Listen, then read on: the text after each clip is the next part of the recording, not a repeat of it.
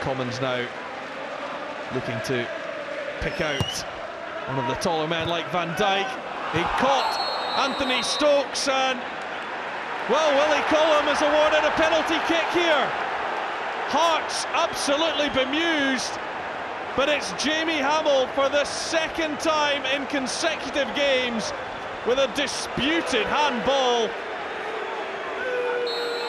Can Kris Commons do what he did at Pittodrie? Sends the goalkeeper the wrong way. Commons has Celtic in front, emphatically finished. You don't save those. And Kris Commons with his 4th goal of the season. Won the last 6 in the league against Hearts. This is Walker though. And now McHattie blocked. Jason Holt! It's found a way through and Hearts are level. 58 minutes played. Jason Holt, the 20-year-old, has his first goal of the season. This young Hearts side showing such defiance once again. They are level with Celtic, and it's Jason Holt. It looked to take a deflection on its way through, perhaps off Virgil van Dijk.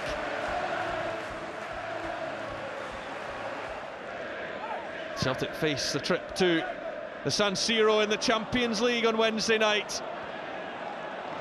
It's Commons, now Stokes! Calmly taken by Anthony Stokes. Hearts were only level for 7 minutes, and Anthony Stokes, who got the winner against Dundee United late on in Celtic's last match, has done it again. It's a fine finish. Stokes has his 4th of the season. Forward it goes. His Hearts look to salvage something. Instead, though, it could be Celtic on the break, and it's with Anthony Stokes. He's got Pukki in the middle. Still Stokes, will he look to go it alone? Anthony Stokes. Oh, it's on a plate for Teemu Pukki, who has a debut goal. With 4 minutes left to play, he's only been in a Celtic jersey for 12 minutes, but Teemu Pukki has a debut goal for Celtic. Well, how good was the set-up play from Anthony Stokes, who has been absolutely magnificent all afternoon. Look at that for a ball to his new strike partner, and Pukki couldn't miss. A goal on debut after signing from Schalke. Aberdeen have the corner though. It's Wild, flicked on by Reynolds. Now back in, and there's Zola! And Aberdeen have the lead. 13 minutes played. It's Calvin Zola with his first goal for the club. Reynolds got a touch on at the front post. Then it was Michael Hector who just put it back into the danger area, and Zola stooped.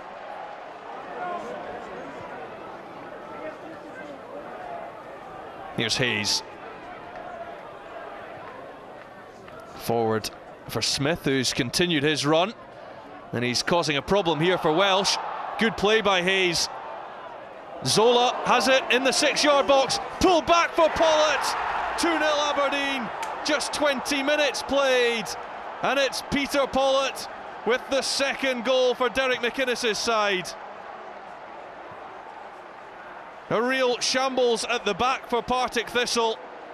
Welsh was caught by Cammy Smith, who did so well, and then Picholo seemed to pull out of the challenge on Calvin Zola. Pawlett kept his cool. Shaughnessy forward.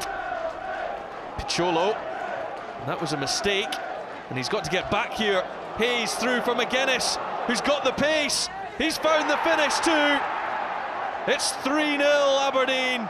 And Josh Magennis has only been on the park 7 minutes, but he has found the crucial third goal.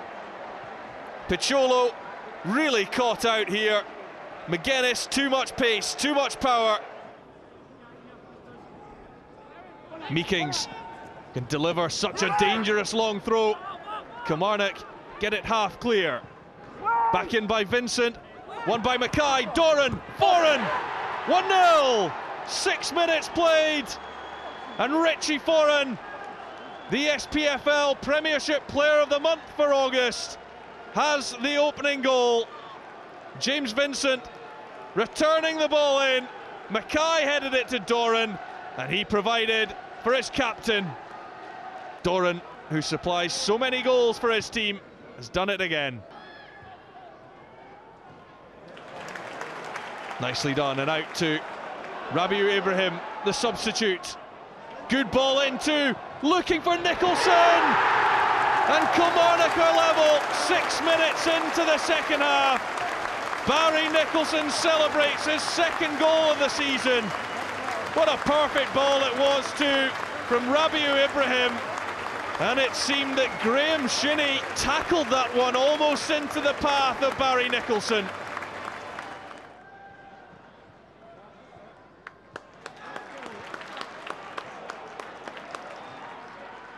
Boyd. Then forward from Meekings. Billy McKay could get on the end of this one, and Billy McKay, the clinical striker, gets his 6th goal in 6 games this season. There is no stopping the Northern Irishman. Onto it in a flash, and how about that for a finish? St Johnstone unbeaten in the last 13 home games in the league. Murray Davidson, and he powers through.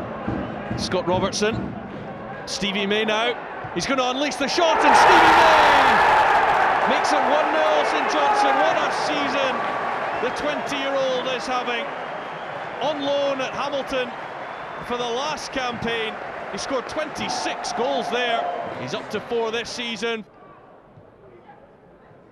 Heffernan, given away by Collins. Murray Davidson won it. It's back with Taiwo though. Still Tom Taiwo into Collins. Good turn by James Collins, blocked. Surely Robertson. Heffernan for the tap-in. Hibernian are level. 10 minutes before half-time. And it is Paul Heffernan with his first Hibernian goal. Signed before the deadline from Kilmarnock. Robertson was unlucky. Heffernan made no mistake. Taiwo to Collins. He's still looking for his first goal for Hibs. Nicely through. It's James Collins. Magennis got a touch, but he can't keep it out. And with an hour played, Hibernian have turned a 1-goal deficit into a 1-goal lead. It's James Collins who at last gets his first goal. Vigurs back to Zane Francis Angol. Back again to Vigurs. Nicely worked between the two of them. It's Francis Angol. It's a good ball in. It's John Sutton to score against his former club. And Motherwell, 5 minutes from the break, have the lead. And John Sutton, the former St Mirren player, scores for the 3rd game in a row. Payton. Good willie for Dundee United today. Here goes Gary MacKay-Steven though, chasing that one. He got in between the left back and the goalkeeper. He got there first. Mark Brown made the challenge. That will be a penalty kick. Ben Gordon left it for Mark Brown. MacKay-Steven seized on the opportunity and was cleaned out. MacKay-Steven from 12 yards sends the goalkeeper the wrong way, and Dundee United lead with 18 minutes played.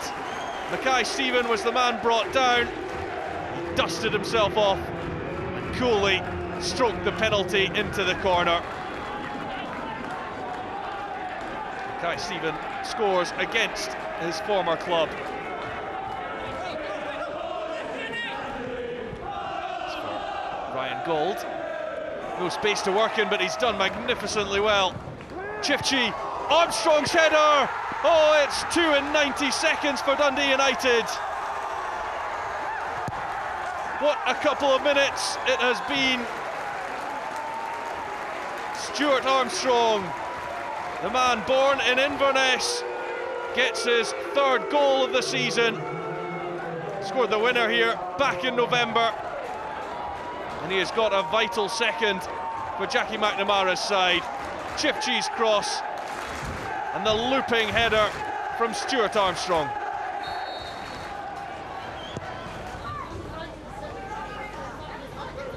Missed by Monroe. Here's Ciftci. Now Armstrong. Gauld points to where he wants it. It's Ryan Gauld for number 3. And he finds the corner of the net. Ryan Gauld, the 17-year-old, with his 1st goal of the season. Dundee United are flying here in Dingwall. A perfect ball through from Armstrong. And then the reverse finish from Ryan Gauld. United are unstoppable here. Ross County just cannot contain them.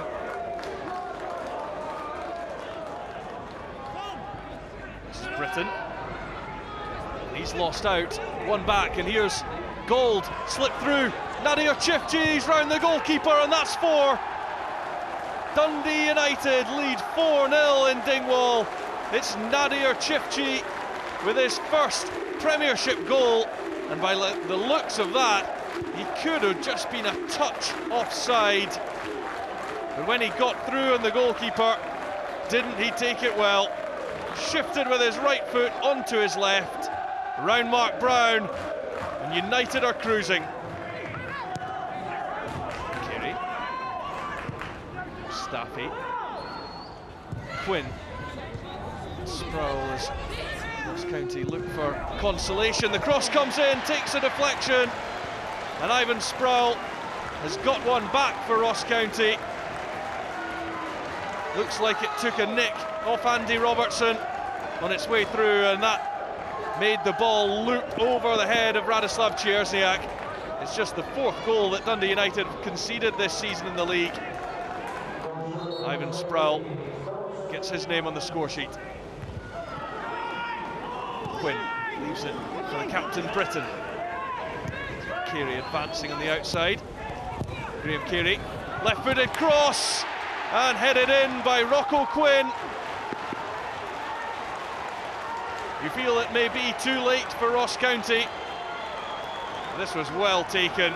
Carey's cross, Rocco Quinn's header, and it's 2 goals in the space of 4 minutes for Derek Adams' side.